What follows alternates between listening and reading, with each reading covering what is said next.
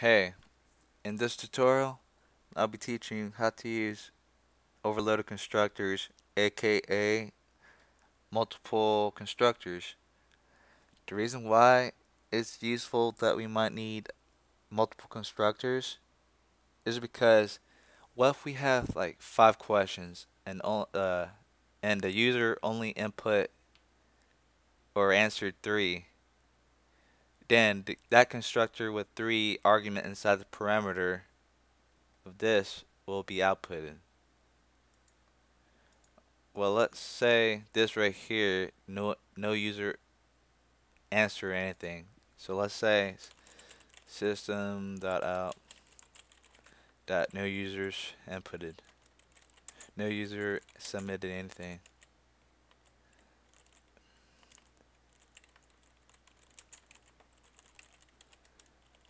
Okay.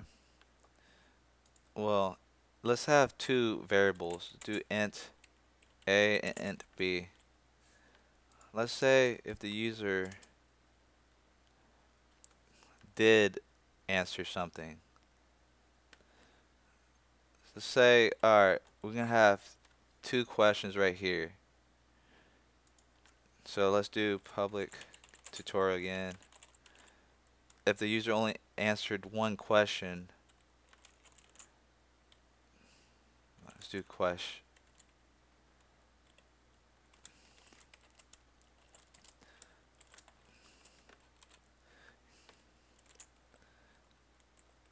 Yeah, if the user answered 1 question, then they'll run this constructor to be month.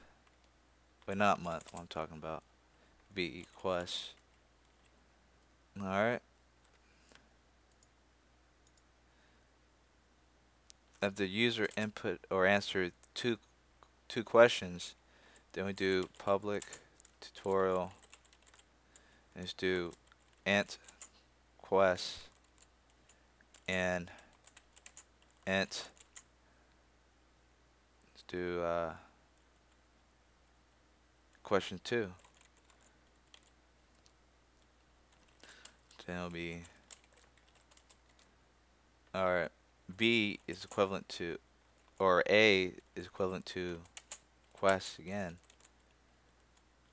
and B equals to quest 1. Alright, now let's output it by making objects here. Do tutorial T equals new tutorial and parameter without anything inside. Let's output it. Well, actually, there's obviously nothing in the output, so actually it is. Let's do this. It's not necessary actually. Now let's do tutorial T1 is equivalent to new tutorial. So if the user answered 1, then let's say 2.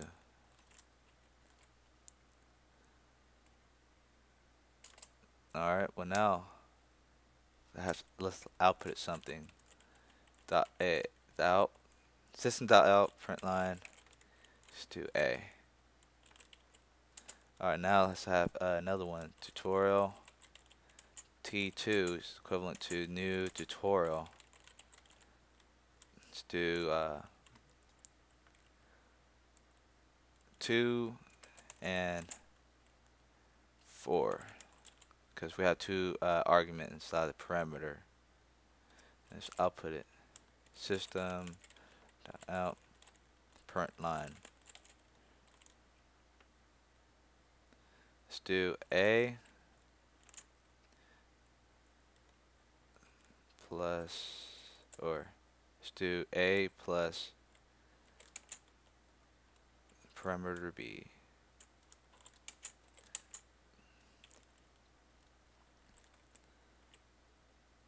Okay. Well, now let's output something.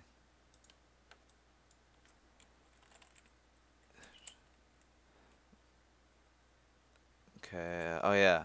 Make sh make sure you use the variables here because this is not static variable. So let's do T1 for this one, and then T3 for this one. Same over here. Same with over here. T Actually, there's no T3. It's T2 actually. My mistake. And T2 as well over here. T2. All right. Save that. Let's run. Let's clear screen first. Okay, no errors. Pretty good.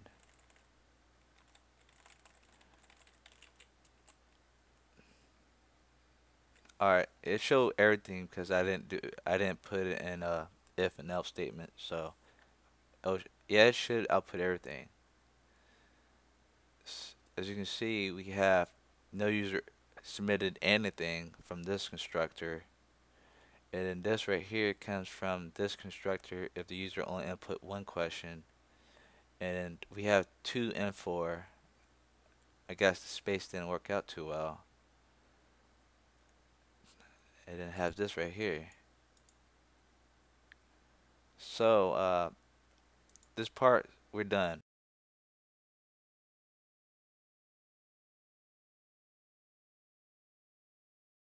Now we're going to use this inside the constructors.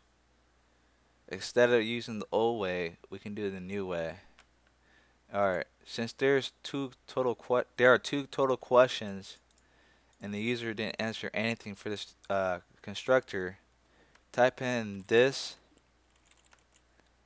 has your parameter, and simply type in 0 and 0 since this is an int data type. And this right here is calling for another constructor. So if the user only input one, then type in this and type in the variable in here, quest, and then do 0 since they didn't answer the last question. For this one right here, they answered every single thing, so therefore we declared the variable A equals quest, and B equals quest 1. So right here, it should work. Scan all this thing, make sure you don't have any errors. And then you still have to use the variable t and then answer from here. So let's save that. And now let's output it and run it. No errors, good. 2 and 24. Well, let's output something. I forgot about that much. Alright, this right here, if you're gonna add anything in this constructor, make sure this syntax is above every statement. If not, then it won't work. Say the user didn't submit anything.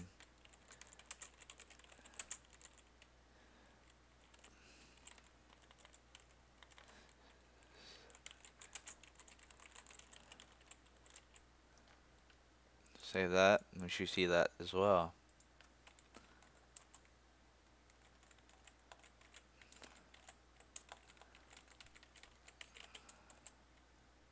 Okay, it works.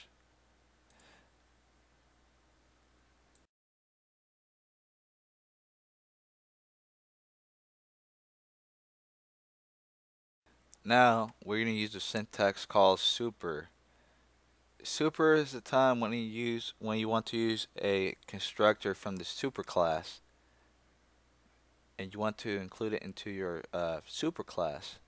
I meant your subclass. So in order to do that, type in extends t2 from here. Now we're gonna delete this right here, but first we gotta do this. Copy. Yeah, copy and paste the whole thing actually.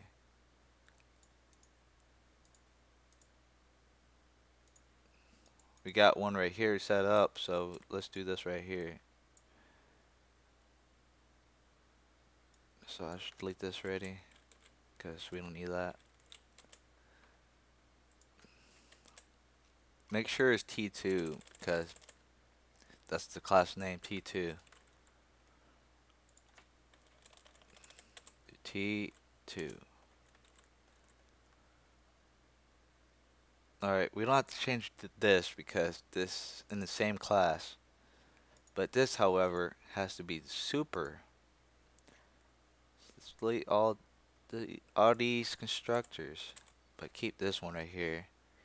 Instead of using this, type in super because it's useful.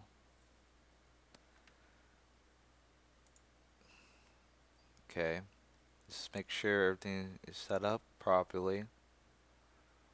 Okay, we use that. So let's save this and save this, and it should work as well. Alright, let's type in our errors. Cannot find symbol. Oh yeah, forgot. Copy, delete this as well, and have it in superclass. Why would you want it in subclass if you have it in superclass? Save and save.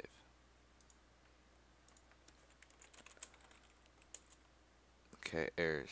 Okay, oh yeah, I forgot. Changing these to constructor to T2.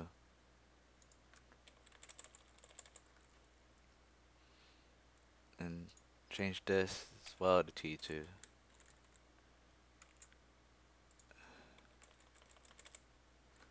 Okay, now we can save. Okay, no errors.